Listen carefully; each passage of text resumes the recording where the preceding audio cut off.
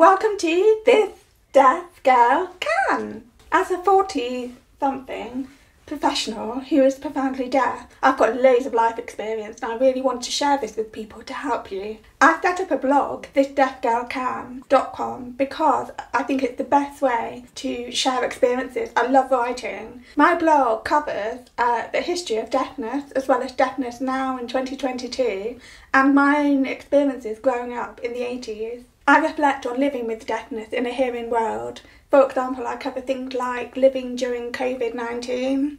I cover the cost of living as it is now. I cover the world of work, managing that as a deaf person and a hearing colleague to support deaf colleagues. I cover being a deaf parent as a mum of 2 children myself.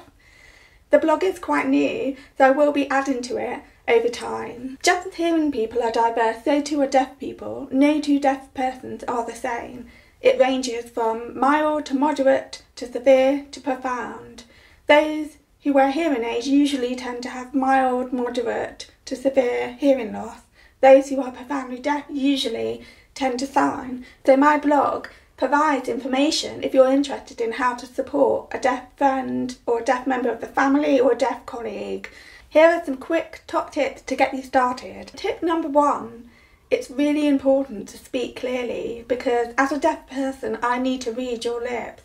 Tip number 2. When you're out and about with a deaf person, try to find somewhere quiet because there's nothing more distracting than background noise.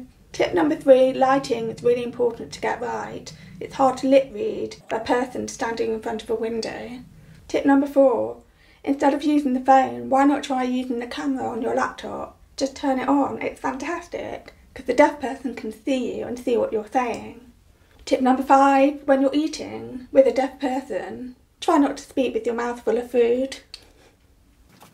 What, so this sort of thing? Yes. So, to find out more information, go to thisdeafgirlcan.com.